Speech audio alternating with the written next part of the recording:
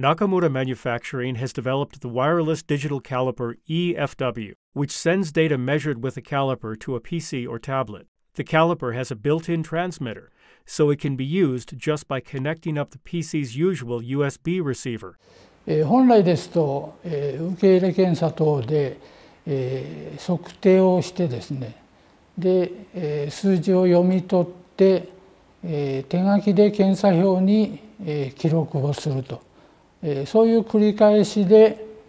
検査が完了するんですけども、非常にその、入力の時にですね時間がかかるのと、入力ミスですね記載ミスが発生するとそういうところを、パソコンで、どんどん受け付けてしまいますので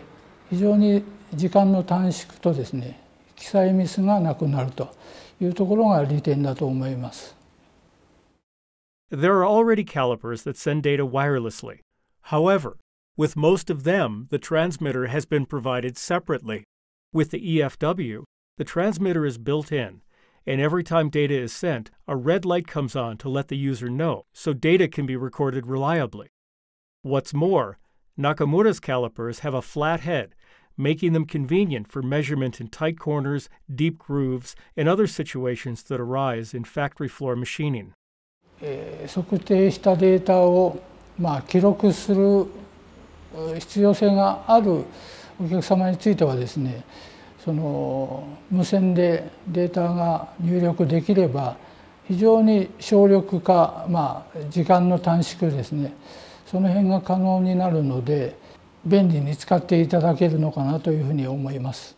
無線で飛ばすこと自体はですね前からあったんですけども今回のものはもう内蔵して非常にシンプルにコンパクトになっているということが特徴だと思います。Nakamura Manufacturing will release the wireless digital caliper in spring 2016. The company has its own software division, so it also plans to include a suite of applications for quality control, making it simple to compile statistics and calculate averages, standard deviations, and other statistical values.